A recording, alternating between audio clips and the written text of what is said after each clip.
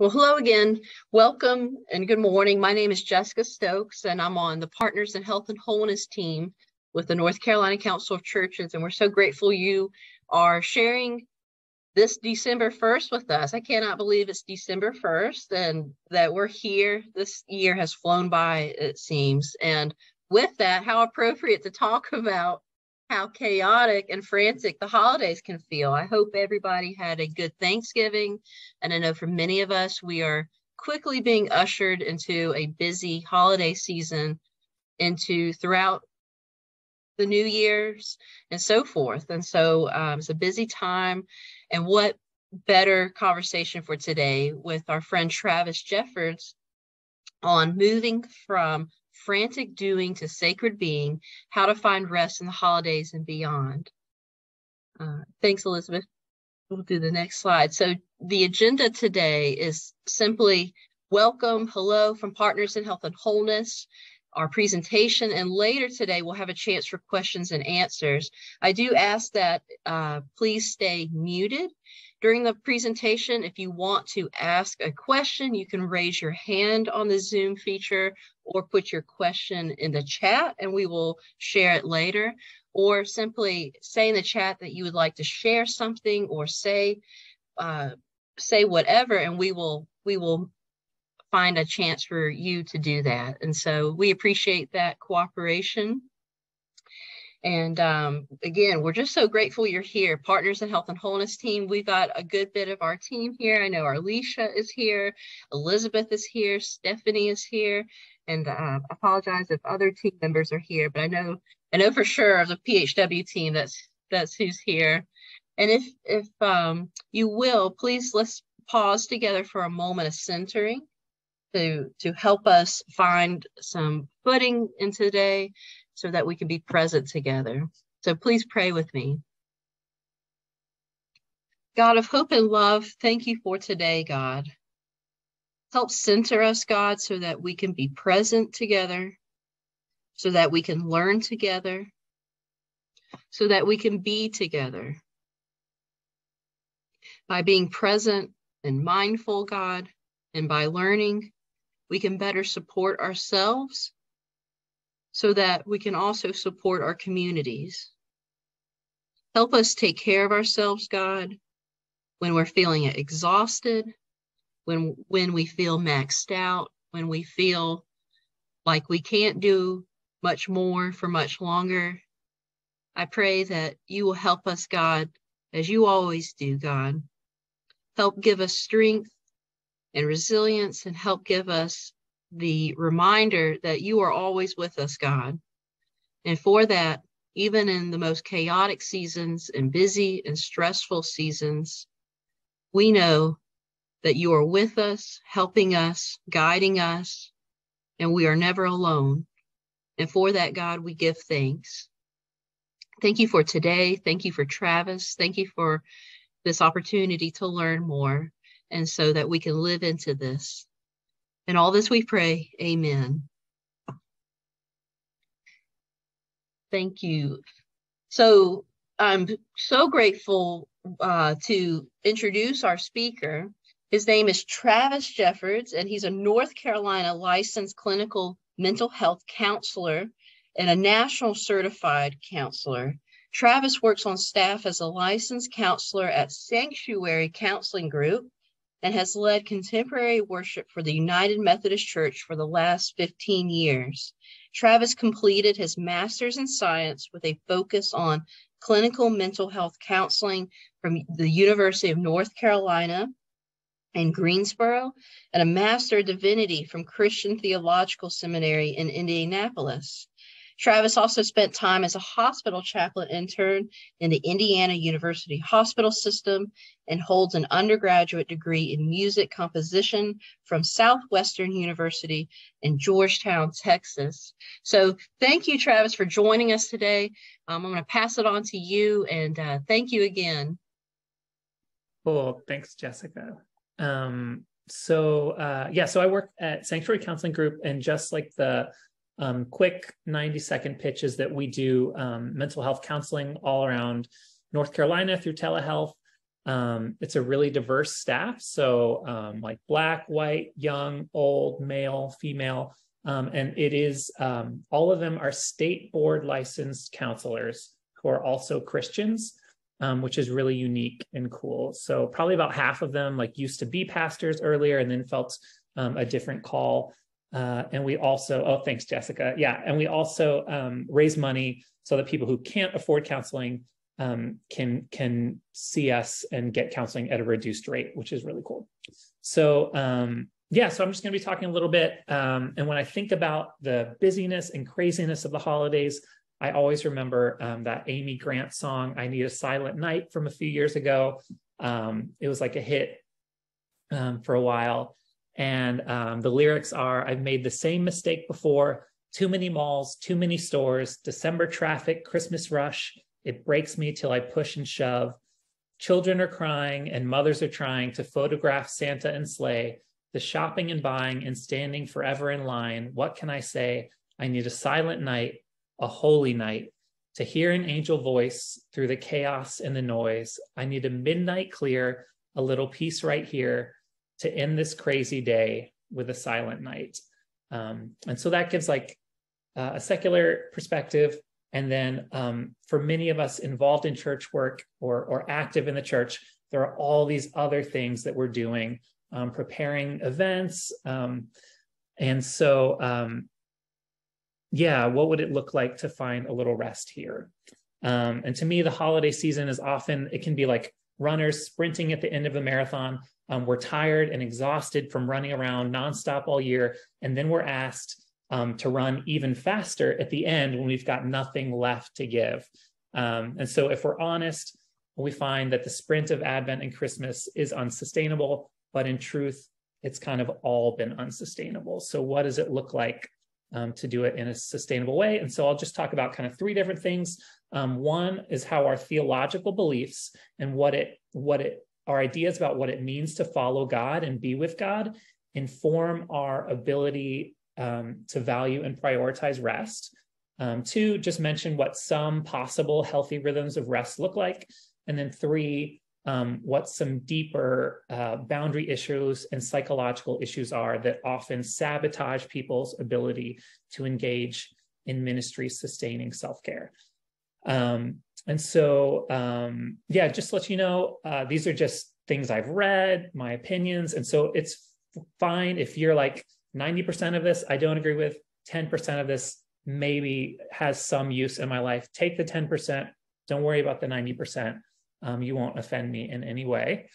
Yeah, so moving on to theological beliefs.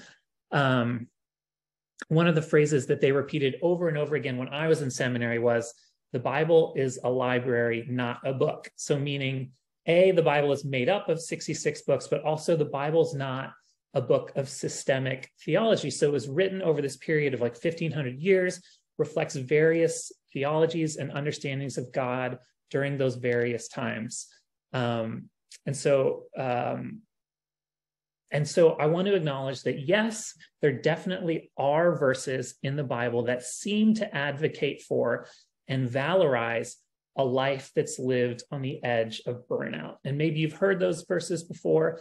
I think oftentimes pastors or churches really focus on verses like in Romans, where it talks about our bodies being living sacrifices, or where Mark talks about the Son of Man coming not to be served, but to serve, or the Pauline letters frequently talk about running the race for the prize. And so some people or groups really take away from these verses a theme of self-sacrifice, duty, and responsibility. So the idea that to be faithful means going nonstop as hard as you can, every day, as long as you can. And that's really what faith looks like. And so, yeah, I want to just open it up. And if you have any other kind of verses or yeah, things in the Bible that you've heard preached that kind of give this message, feel free to share. Yeah.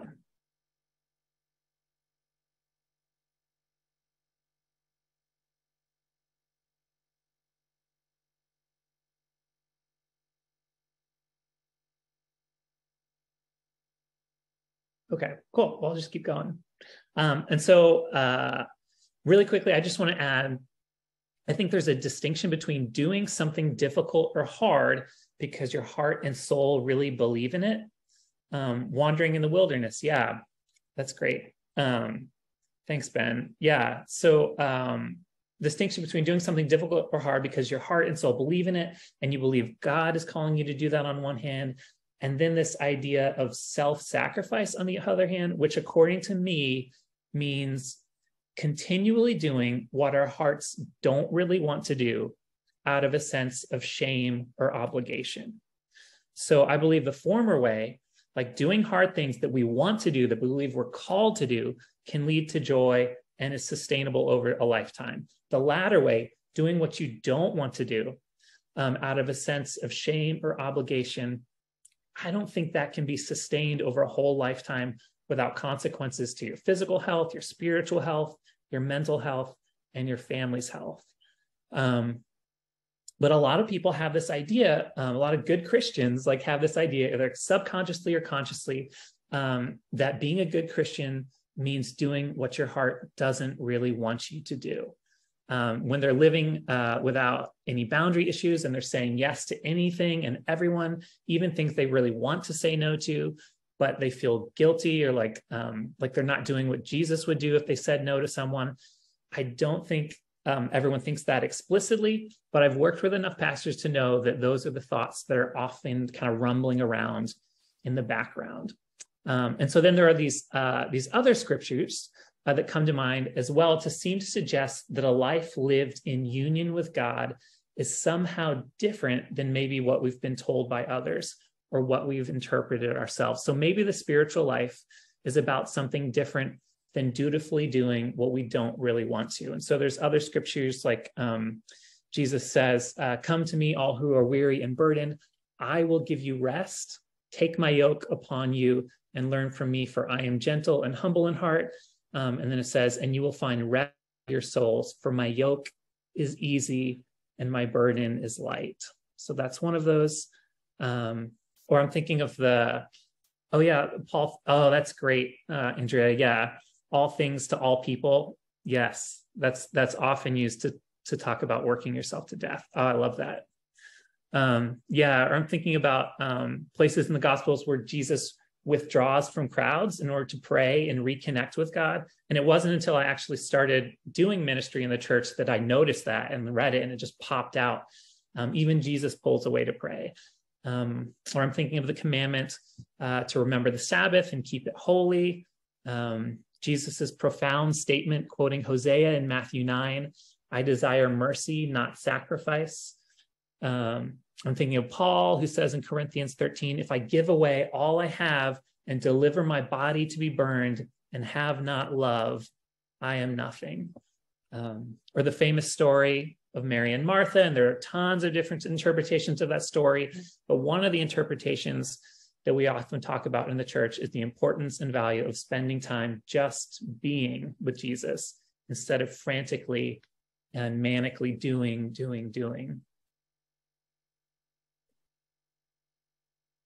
So if you can think of any other verses like that that kind of advocate or speak to a different way of being that's not based on valorizing doing what we actually don't want to do, but something different, then feel free to put that in the chat as well.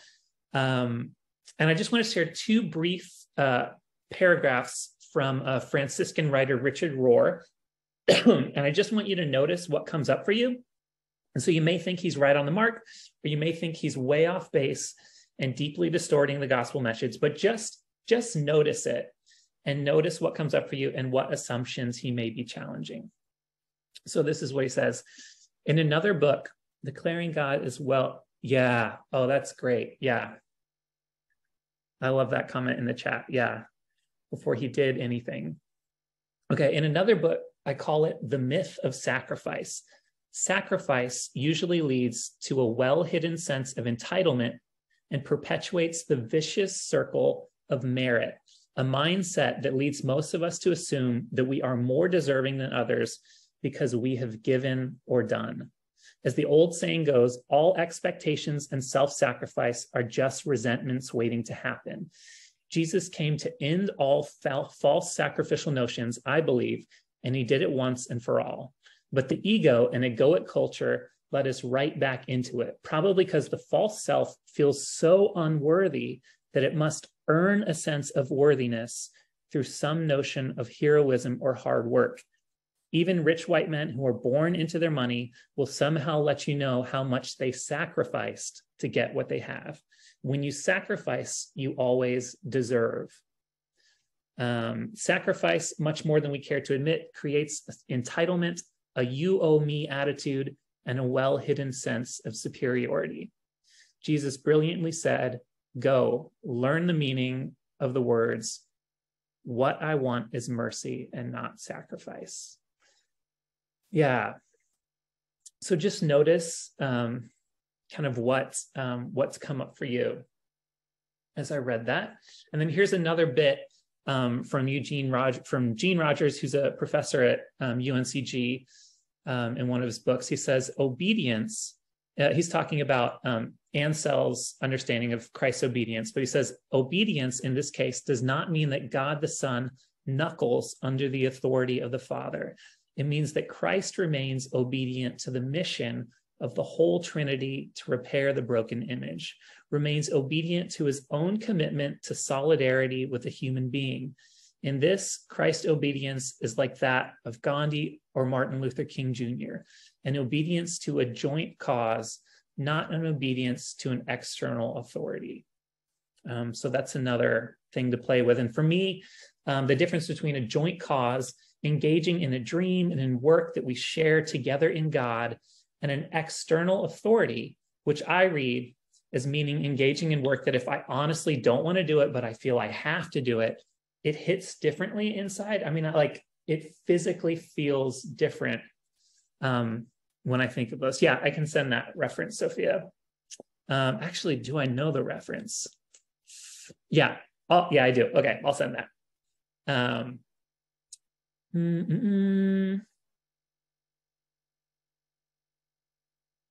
I'll keep going. Yeah. So if we believe that following Jesus or knowing God calls us to a different way of being in the world, one where we value the healthy longings and desires that God has placed inside us for rest, renewal, stillness, contemplation, reflection, being, instead of frantic and manic doing despite our exhaustion. If we see those things as holy and sacred values, then we're going to do ministry in a much different way. And I believe in a result that will result in a different kind of mental health state for you, your family, and your church. Yeah, so that's part one. And then part two is kind of just some healthy rhythms. So I'm just going to list some and then just imagine what it would look like for you to do just one of these things. Maybe all of these things aren't possible right away, but what is like one kind of rhythm of rest?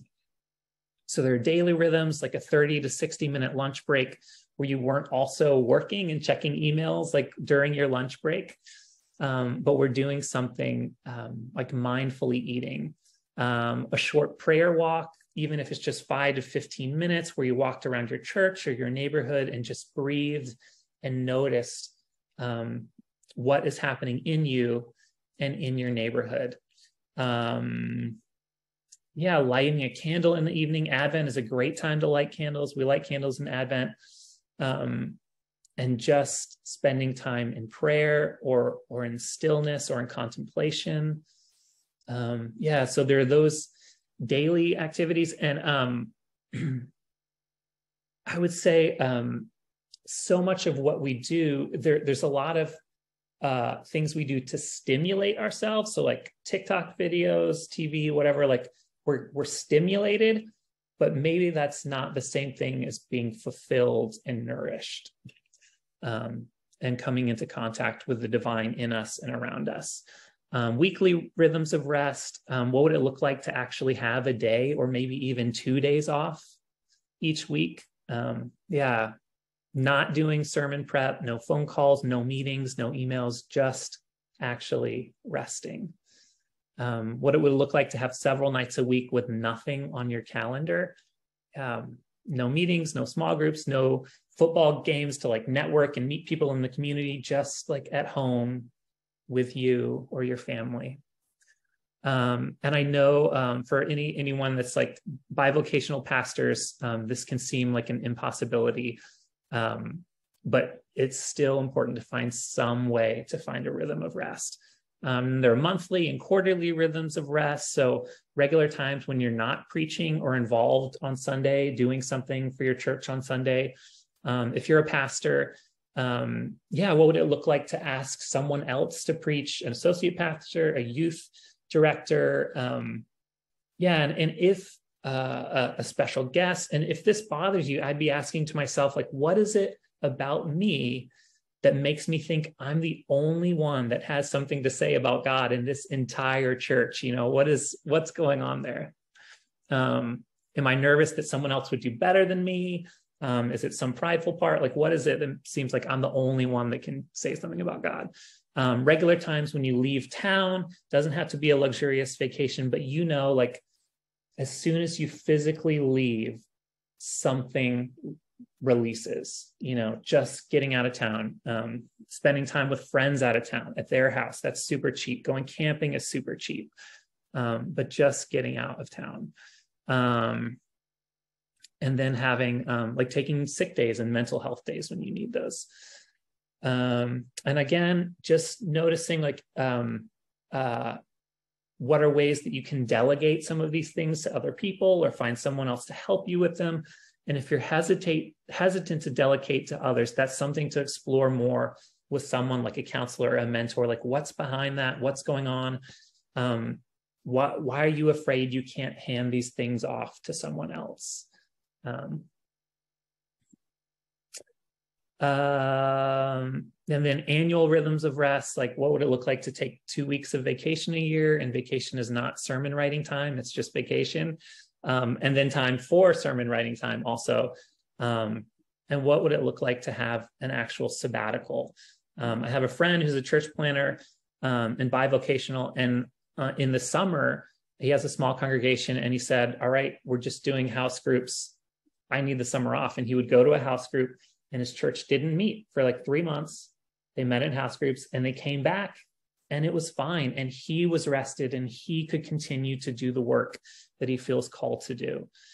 And so if I would just say, and maybe there'll be questions about this, like if you feel pressure from your congregation, like I can't do these things, they don't want me to do these things. I would say, what would it look like for you to start to have conversations about rest and renewal with your community to slowly change that culture? But for many people, for many pastors, like maybe you've heard these things before and you like know these things, but there's something different about actually implementing it. And so setting aside times of rest will mean saying no to doing some things and no to some people who are accustomed to you saying yes to them. And this is where the counselor part in me comes out. Often before being able to take a step towards creating firmer boundaries around our time, we have to do the deeper psychological work of understanding what is inside of me that's keeping that from happening. Like when the phone rings at dinner and it's a member of your church, what is that voice that tells you to pick up the phone in the middle of dinner time saying to you? Like, where did that voice come from? What is that voice afraid will happen if you waited till after dinner or the next morning to call someone back? When you do try to take a day off of work, do you find yourself like nervously checking email and doing sermon prep anyway? Does it feel uncomfortable? Like you're not sure what to do if you're not always doing something at all times? Like what's going on there? Some of us in the church have been known to look down at people with alcohol or substance abuse issues as being immoral or sinners, but we have to look at our own addictions like workaholism or like trying to rescue people all the times. And maybe those are a kind of addictions that we also need to seek help from.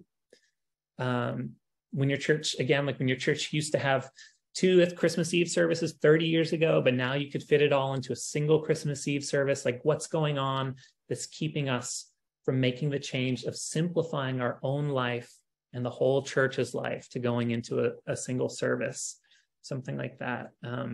When you can't take a vacation to see your family during the holidays because you feel like you have to preach or be at church every moment, all December. What is going on inside of you that's keeping you from finding creative ways of bringing other people in? And I heard this great story from the Indian Jesuit priest and psychotherapist, Anthony DeMello. He's really great. So here's the quote. There's a Jesuit friend of mine who said to me, anytime I see a beggar or a poor person, I cannot not give him alms. Like, I have to give him alms or money. I got that from my mother. His mother would offer a meal to any poor person who passed by. I said to him, Joe, what you have is not a virtue. What you have is a compulsion, a good one from the point of view of the beggar, but a compulsion nonetheless. And so sometimes pastors, like all people, we can use our theological beliefs to come up with fancy ways of justifying a continuation of burnout behavior, quoting scripture about sacrifice and talking about living like Jesus. But the reality is, people who are unable to set boundaries in a healthy way are not living their best life. In fact, people with boundary issues are not choosing their life at all. They're having other people's needs and desires and pseudo emergencies dictate their life. Even pastors with good boundaries, even people with good boundaries, find themselves overwhelmed at times by various demands. But if you struggle with boundaries, you know it can make ministry and living out your calling difficult and unsustainable. People with boundaryless people aren't fully living. They find themselves simply reacting to others, reacting to their own mental health issues they could benefit from working on. And so there's no way, like, every person is different. There's no way I could tell you exactly what is happening with each person on this chat right now. But let me just list like a few kind of common things that I've seen. So some pastors and most people have a part that is desperate for praise and affirmation that they never received as a child. And that keeps them running and trying to people please and achieve to finally earn others' approval and affection. But that only results in pastors feeling frustrated when the church members don't pat them on the back every time they do something good. And you know they don't do that. So other people pleasers tell themselves they're doing it all out of love, but then all of a sudden they blow up when they're not receiving the affirmation they want, and they're bitter and resentful, and they have no idea why they feel that way. So blaming it on others and the congregation when it's really our unprocessed issues and our work to do. Some pastors are deeply shamed by their parents growing up, leading them to eventually take on and turn that shame inward against themselves into an unhealthy and unrealistic drive for a kind of perfection that does not exist. And so they push that drive for perfection to keep their shame at bay onto the congregation, who then internalizes it and gives the message back to the pastor that the pastor needs to strive for perfection as well. But as long as we consciously or unconsciously strive for perfection, we're always going to be frustrated. Here's another great quote by Richard Rohr. We can try at great personal sacrifice to be perfectly righteous, a perfect friend, perfectly responsive, perfectly available, perfectly forgiving. But at the heart of our efforts must not lie the knowledge that by ourselves we can do, heal, or correct nothing. The point is not to be perfect, but to perfectly leave Christ to do, heal, or correct in us what he will. So here's some more examples going on in pastors and people doing ministry. Some people have a part of them that hates feelings of pain and solitude. So they are always running faster and faster, going, trying to stay one step ahead of that pain. They start new projects and new committees and new service opportunities and new small groups, and they're trying to do it all because they're running from themselves. And so setting boundaries or creating times of rest only seem to bring up feelings that they don't like and want to avoid, causing them to work even more frantically than before. And these pastors and people in churches are literally like people, again, who suffer from addiction, like trying to numb themselves with activity so that they don't have to feel. But the only way towards wholeness and healing is eventually to learn to sit with and move through those feelings rather than just run from them. Some pastors, if we're honest, and people in churches are driven by a deep need for security. Maybe they've been A+ achieving students their whole life, who are driven to work nonstop so they can move up on in a larger church, supposedly get more financial security. But the energy they have spent their whole life working from is an anxious fight or flight response. And at some point, their body just gives up after they're driving themselves from this anxious place for too long. So these pastors have to do the work of sitting in and facing their anxiety and acknowledging it, and over time, finding a deeper sense of safety in God than the ultimate illusion of material security.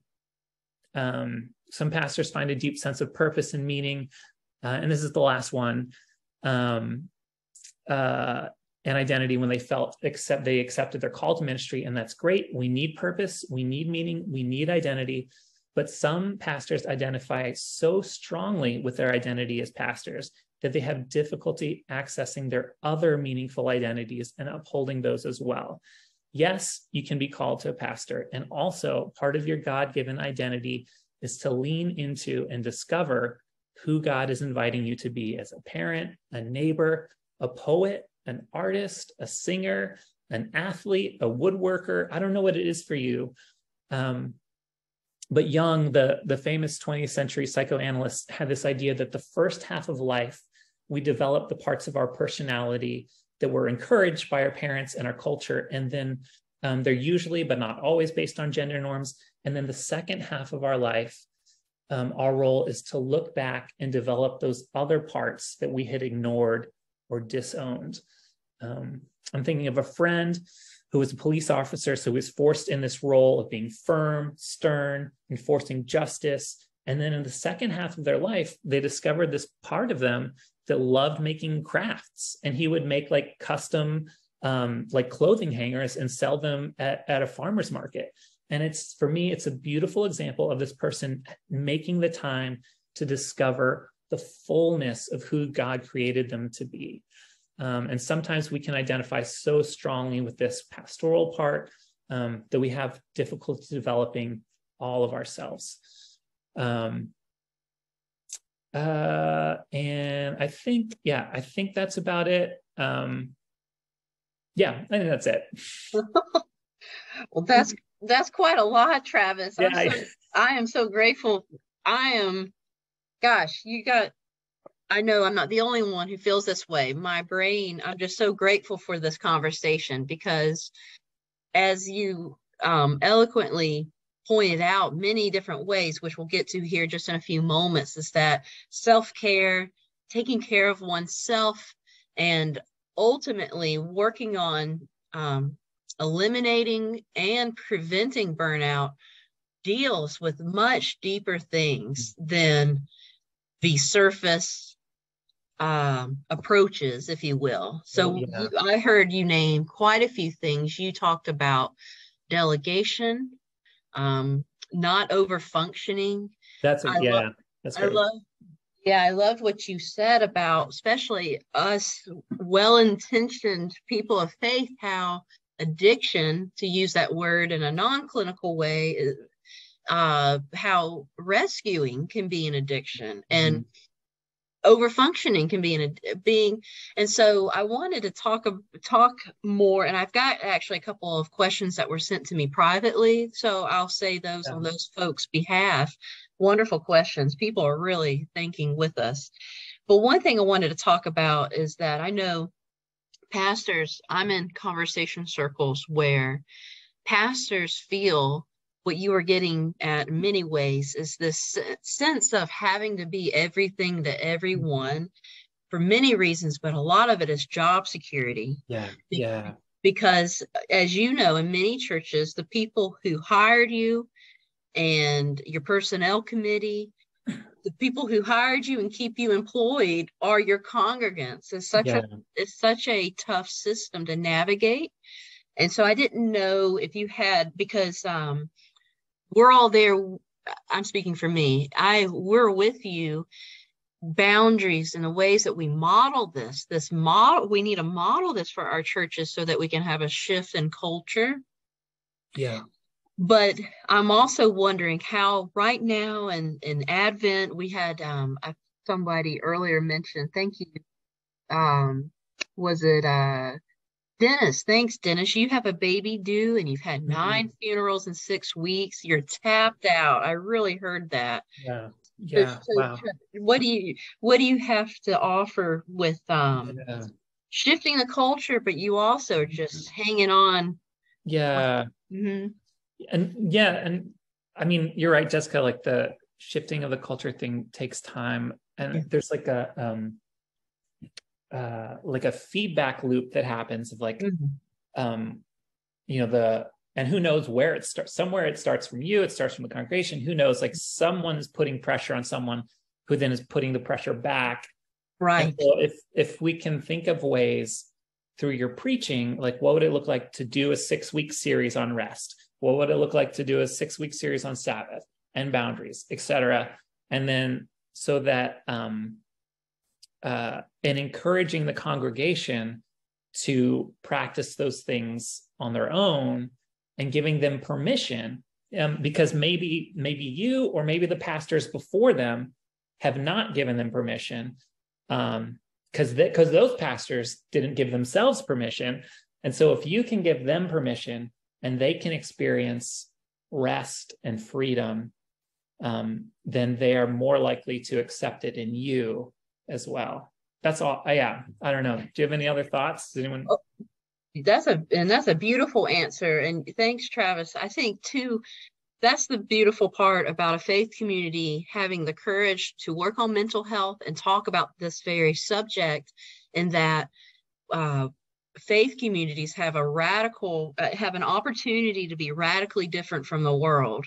So practicing what you are here sharing with us and teaching us, sharing these new ways of doing life and offering permission and taking permission. I know I struggle with taking permission personally. These groundbreaking things that most of us were not raised with, right? What better place to practice it and not always get it right, and it can be messy. What better place to practice it with our church families, right? A place to be radically different from the world of no grace and terrible toxic mental health practices and so forth. Thanks, Dennis, for sharing. And I haven't read, I've heard that book a few times, but I haven't read it. That's I'm gonna have to check that out myself. Oh, great answer, Travis. So I have a couple of questions, Travis. So one person wrote me privately saying that with what we're talking about today, now this is a deeper question because we're talking about taking care of ourselves and so forth. What do you do when you're also dealing with severe grief, like the recent death? A person is wondering how to incorporate that when maybe your mental health is going through something like grief. And I'm just thinking like the Jewish culture has this tradition of, is it a week? Like when someone dies, like you don't do anything. You don't cook for yourself. You're not allowed to do anything for like a week. And I wish I was more eloquent about knowing the name of that and all, but like our society, I had my own supervisor in sanctuary counseling. His daughter died and he got 1 day off of work. Oh, goodness. That is, it's disgusting, really. So, I think the things I'm thinking are, one, acknowledging that this is hard for you because this is awful. What you've gone through is awful, and the society that we've set up that makes us continue to churn out and show up and look busy all the time is really sick. And so it's hard to be healthy in a really sick place. And then the third thing I'm thinking is, it is not your fault that you feel this way. Maybe that's the second thing also, but just like the guilt, any guilt or shame that you feel for feeling exhausted, any subtle messages you're getting from people like, it's been 6 weeks, I'm surprised you're still not better. Like it can take as long as it takes, and there's nothing wrong with you that it's taking a long time. It's just what needs to happen. A great grief book, maybe you know it already, It's Okay to Not Be Okay is a great grief book. She has some critical stuff about Christianity. So if you can kind of like read through that and ignore it or do what you want with it, but a lot of really good stuff. Her husband died unexpectedly, the writer. Okay. She's a counselor too. And there's like a workbook that you can work through. Yeah, but great. Yeah. That's a great suggestion. Thank you, Travis. Yes. Yeah, I know that's the thing. If I'm hearing you correctly, that's what makes this work, the self-work, so hard and rewarding, is that we're always holding so much.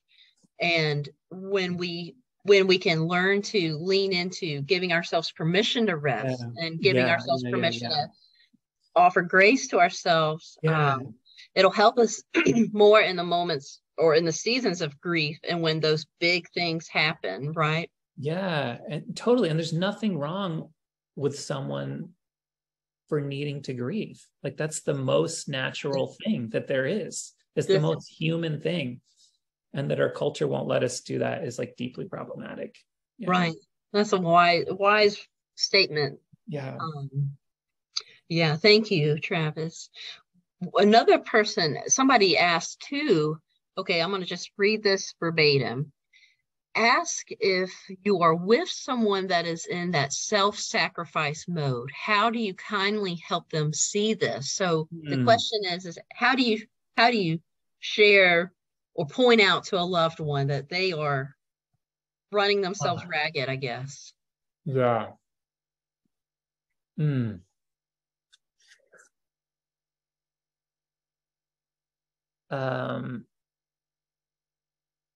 Yeah, it's so like without knowing, I think so. One of the things I'm thinking is just the dynamic of trying to help someone else can quickly become trying to rescue someone else, and that's really sets everyone up for failure. So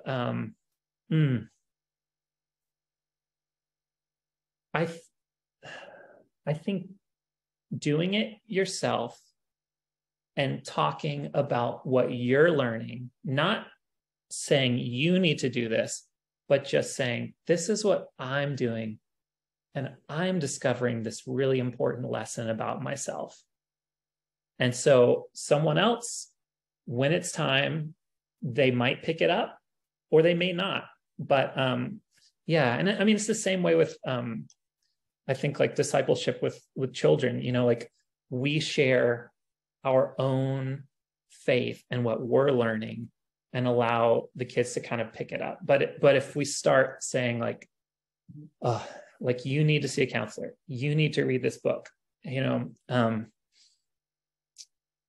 people aren't receptive to that. So just you doing the work yourself and sharing what it means to you with no expectation on the other person, just as a desire to just share this amazing thing that's happening inside of you. Yeah. But yeah, that's not a satisfying answer because you want to fix the other person, but we can't. Yeah. Right. No, Travis, I think that's a great answer. I couldn't agree more. Alicia took the thoughts out of my mind too, with what you're saying is the modeling you're saying, modeling. And that's the thing with our work in faith communities. One way our health ministries help our overall faith community is that it's a way to say, we're working on this, we're talking about this, even modeling when you're not intentionally, when you think maybe, you don't have it all figured out, or it's not ready Yeah. to go, or maybe you feel that your health ministry or your projects are kind of bumbling along, if you will, there's still this modeling the seed planted. And so a little goes a long way. I mean, Mhm. goodness gracious, I remember the first time I've learned about the concept of boundaries, and it, that seed being planted, it has only grown, and I've learned here and there and put it all together and learning every day. And I certainly do not have it figured out, but thanks to all the modeling that has been shown to me and the seeds planted, I'm able to hear and learn more than I could 5 years ago or 10 years ago. Yeah. That's great. What has helped me is walking along. Yeah. With this examination. Yeah. Mhm. Um, Oh, yeah. Mary. Mm, I don't know if you see the chat, Travis. Some yeah, I folks are do. Yeah, I'm right. thinking, yeah, in terms of like telling someone else, it's so difficult. I would say at most, like maybe one time, and that's it. Mm. And then they know it, and that's it. If you come back a second time, um, Right. yeah. And what, yeah, and I'm wondering, it's like, I want this for you so bad, and you need to live your life, and come to it in your time. Yeah. Yeah, that's great, Travis. Thank you. And just what happens though is if we try too hard to rescue someone, so someone, like, we see someone as the victim, we're trying to help them, then if someone tries to like, they try it and they're like, well, it didn't work, and then now they become like the persecutor, that's like, they're upset at us, and then we become the victim in that moment. So it just, like, it's so difficult to try and help people out of those situations, because it can get caught in that cycle. And sometime maybe you should have someone to just give a talk about that triangle of Cartman's drama triangle, of what it's called: the rescuer, persecutor, Right. and victim. Because Do you have, maybe that would be a great resource to share in our follow-up email. If you have that triangle, if there's like a document, or that would be really cool, I think, for folks to see. Now that you've mentioned that, that's a great resource. There's a great book on Amazon. The book let me find it real quick. The book by the guy is like $40. It's like, that's too much. But there's like a $10 book. A lot. That's a $10 book that, like, explains it. That's really good. Thank you. Thanks for helping us dig that kind of stuff up. And Tamari and Mary, thank you all for what you chimed in. As Dennis and Arlisha, appreciate all the comments. This is terrific. The compassion cycle as well, as an answer to the drama triangle. Thank you, Mary. Mary's also one of our good friends, PHW friends, who's a professional counselor. So we'll always appreciate Mary. I don't know the compassion cycle, Mary, if you want to mention that. Yeah, I'm going to have to save this chat and do a lot of Googling. I have Travis, is it okay if I bring up another? Yeah. Okay, I have another comment from somebody. Oh, thanks for putting that in the chat. Thank you. Department Drama Triangle. I have another. Sorry, this book also has some very critical things to say about Christianity. So just know that going in, do it, care for yourself the way you need to, but there's a lot of really good stuff too. Oh, totally. Yes, thank you. So I have another question that was sent to me. So we're talking a lot about in the faith community context, but many of us on this call don't work as a pastor in a faith community. Many of us have all types of settings. And so in this situation, we're talking a chaplaincy situation. Yeah, that's right. This person says they work with a poorly boundaried supervisor who has unrealistic expectations, meaning this supervisor does not follow it themselves. Okay. And so, and then ironically, this person who shared this comment is involved with a faith community. that they pastor, it seems, that do have their realistic expectations and kind expectations. So it seems that they have it going on at their faith community in a good way, but unfortunately in their other professional settings, they don't. So I appreciate that comment as a reminder that this is applicable to wherever you work. Totally. Yeah. Yeah. Yeah. Yeah. And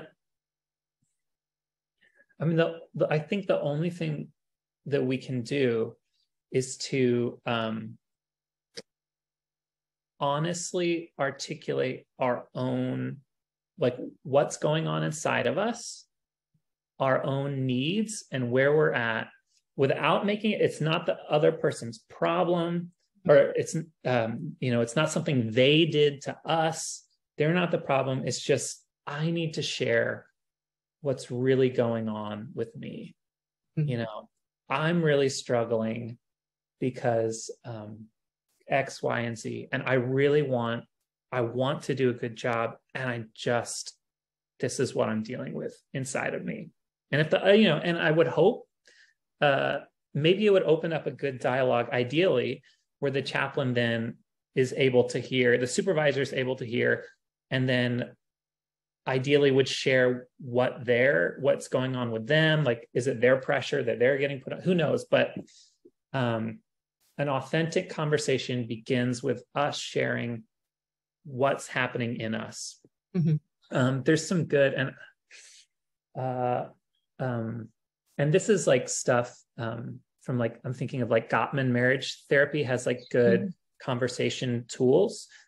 So maybe I could like scan a sheet that's just like about how to have those conversations, which is a little different because it's a supervisor, but just like, what does it look like to share from my position instead of like making the other person the persecutor?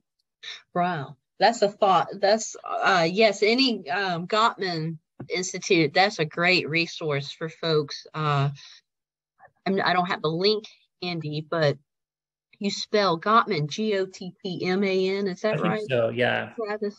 Gottman is, yeah. That's a wonderful resource that I've used personally. So I vouch for that. And Travis, that's great. So what I'm hearing, if I'm hearing you correctly, essentially what we need to do is, whether it's with a boss or with a congregation or with a friend or spouse, finding ways to say what we're needing. Yeah. What we're needing in a way that's appropriate for the relationship, of course. Yeah. Yeah, I'm just thinking like, this is a slightly different example, but I have a friend that came over to watch a World Cup soccer game, and I just like have trouble connecting with him, and it keeps happening. And I just thought, like, the thing I need to say, rather than saying like, you don't have the emotional skills necessary to have a good conversation, is like, what would it look like for me to just say, I really want to connect with you, and I feel like I'm not sure how I can do that, and it's not his problem, it's me. Like, I'm trying to figure out how I can connect with you best, and I don't know. Yeah. And for me, that hits a lot different than like saying, you need to figure out, this is your issue. Yeah. Right. Wow. Gosh, Travis, I am so grateful for you, because I knew when you accepted our invitation, you were going to help us get deep, and you have certainly done that today. I just want to, if anybody has any more questions, to put them in the chat. Yeah. I know that we'll have to wrap up here in a few moments. I have one last question that may be helpful for folks, particularly in the pastorate, but I just want to make sure. I've already talked a lot, so if anybody else has any other questions, please feel free to put them in the chat. Yeah. And real quick, just to mention, I have a newsletter that I write on travisjeffords.substack.com. So I write every 2 weeks about the intersection of like faith, spirituality, mental health, and the church, kind of all of those things. If you're interested, feel free to check that out. Great. Well, one last question that I would love just to hear a little bit more on, Travis, and you definitely you helped us get there. So something I see with working with faith communities who are trying their best to work on mental health is that it is no secret that mental health resources and access is difficult. It's just really hard. We are North Carolina. We are woefully underinsured, or Yeah. there's lack of affordable resources. And so that said, I'm backing up even more here. Referrals are really difficult for pastors. One, in seminary and divinity school, we have not often been trained how to do an adequate referral. Yeah. And secondly, with that, the job security and just us as people who are concerned about our people, we're protective of our people. We have a hard time often getting our people to the needed resource. We also feel that need to be everything to everyone. Yeah. But also the issue is that there's a lot of times where faith leaders are acting out of their professional ceiling, and it can be sometimes dangerous. And so I want to make sure we touch on this today with referrals. You offered practical, in a personal relationship kind of way, offering advice once. That was kind of what you were saying. But as being faith leaders and so forth, do you have any thoughts on referrals as far as like when do you feel it's need? When is a good time, a barometer to know to pass it on? Yeah. Yeah. So, I mean, you said like definitely being right when it's outside of your scope is just the great thing. And what I would recommend looking for is someone who is state board licensed. Yes. It's just so the kind of the letters that you're looking for, LCMHC, LCMHCA, I'll write these in the comment. So those are like counselors, social workers, LCMS, SW, LC, SW, LC, SWA, like MSW, no, what's the? Yeah, I know what family, you're saying. Marriage and family, like MF. Thank you. Thanks, Mary. Mary knows, yeah. Mary knows. LMFT. Yes. Look for those. So unfortunately, like there are Christian counselors that, and not to knock on anyone, some of them I'm sure are awesome and great, but it's kind of like the Wild West in I could just buy a website and now call myself a counselor, and that's like really not any more helpful than they probably have less training than you do as a pastor. So someone with those initials, LMFT, Mary, who also can understand the Christian tradition is probably what you're looking for. And I don't think there's anything wrong with like seeing someone that's not a Christian. I just think sometimes someone can subtly and subconsciously bring their own bias into the counseling room in a way that we all do, and the way that I do, without realizing it. And so, finding someone who shares those values and has that like clinical research experience, for me is key. And Sanctuary Counseling Group has all of those things, but. Right. Yes. No, thanks, Travis. Yes. And thank you, Mary. Gosh, thanks for helping us think through things too. Yeah. I'm reading her comment. Oh, wonderful. Yeah, Mary is awesome as well. That's a wonderful thing about conversations like today, Travis, is that we've got awesome people in the PHW network, and we care. Cool. We care for one another.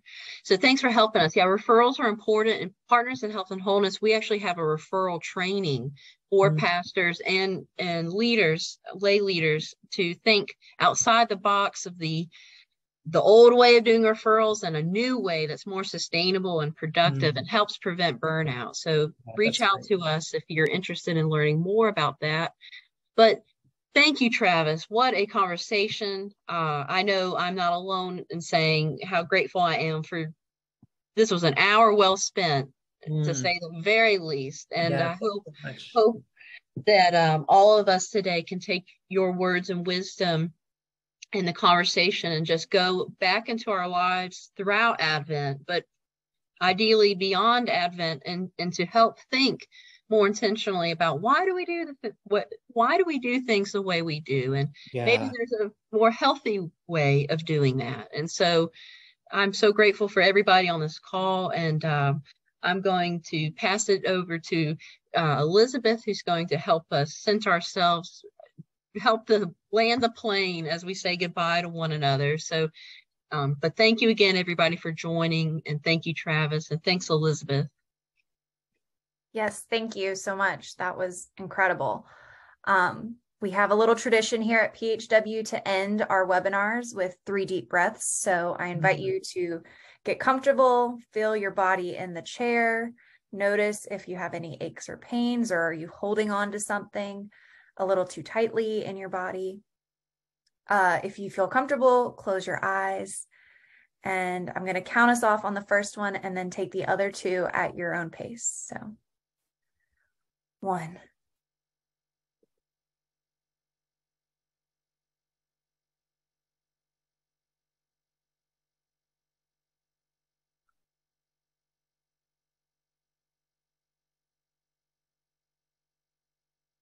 Thank you all so much for being with us today.